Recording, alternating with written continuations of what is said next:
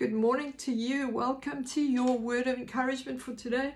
Today I'm speaking to you about having a miraculous mindset, something that is very necessary for all of us today.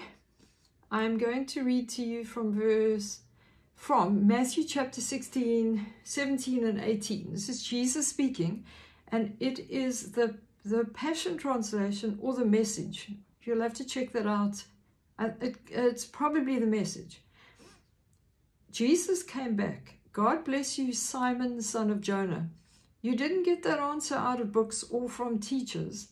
My Father in heaven, God himself, let you in on the secret of who I really am.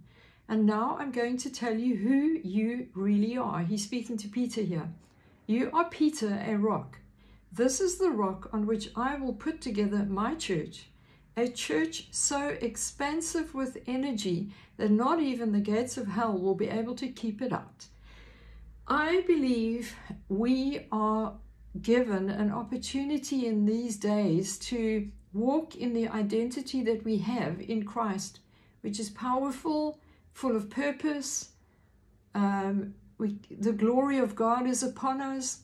We are called with a commission, a mandate, to tread upon serpents and scorpions, to lay hands on the sick and see them recover. Jesus himself said we would do greater works than he did.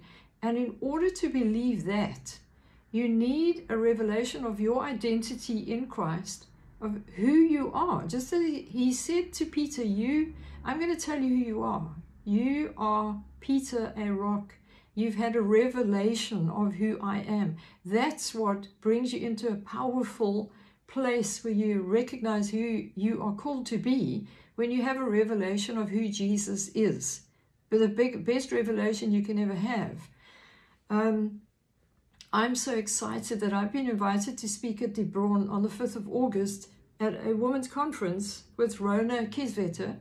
And the theme is, who is this bridegroom? And we know Jesus is the bridegroom. But as I began to prepare for this meeting, I realized how powerful Jesus is. We know it.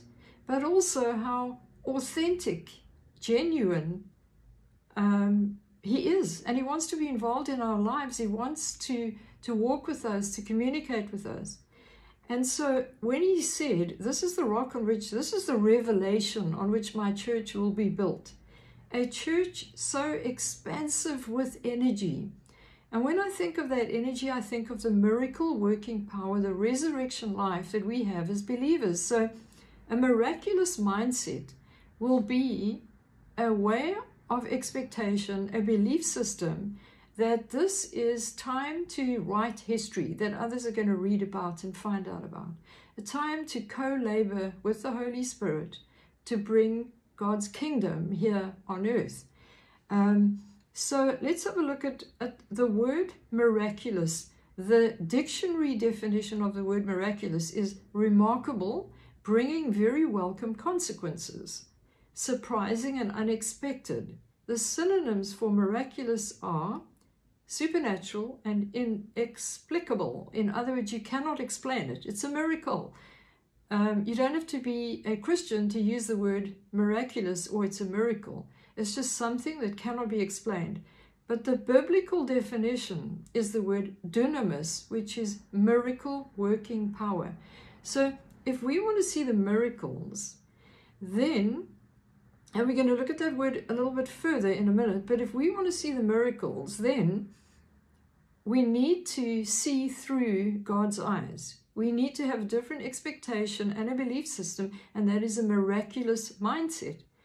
The word miracles, dunamis, is miraculous power or inherent power. In other words, the power that is sitting, waiting to be unlocked for miracles to happen. We have it already in him.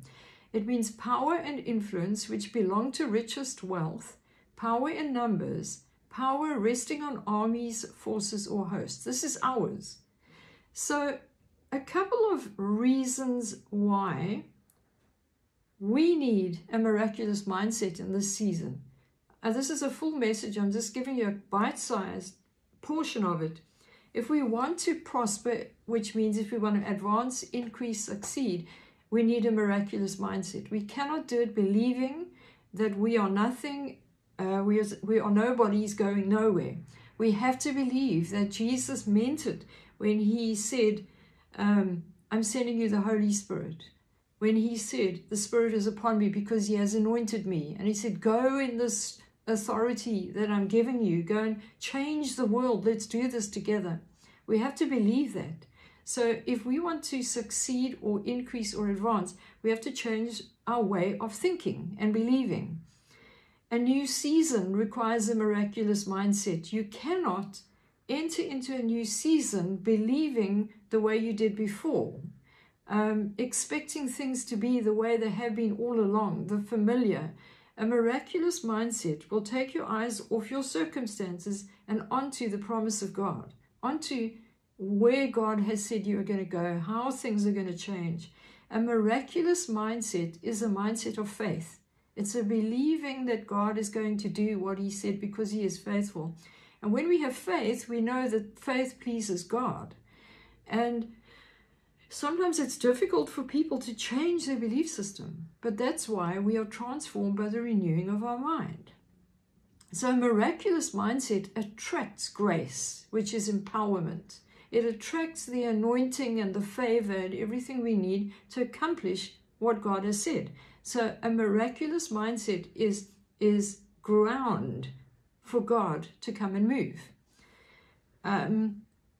In Acts chapter 4, we find the stories of the disciples in a lot of opposition and resistance against them preaching the gospel and the signs and wonders. They got together, had a prayer meeting that shook the place up. They didn't say, oh Lord, help us, save us, because there were threats against them.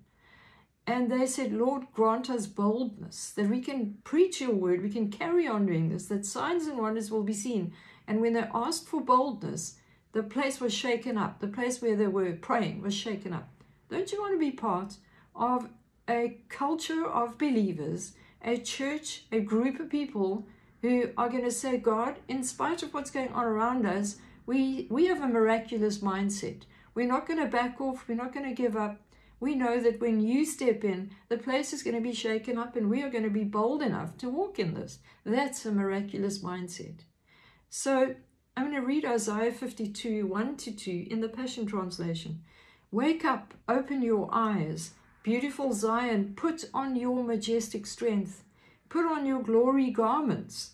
Arise and shake off your dust. Sit enthroned, Jerusalem, break off your shackles of bondage from your neck.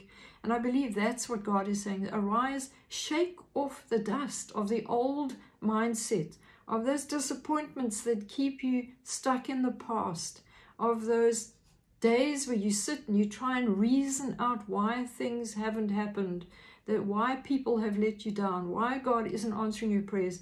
Shake off those shackles and that dust that settled on you, and dress yourself in your glory garments and put on that strength that God says that you have. So maybe at some point I will give you the full message, but that is my encouragement to you. Begin to see God's ways. Begin to look at your life with a miraculous mindset and get ready, because the best is still to come.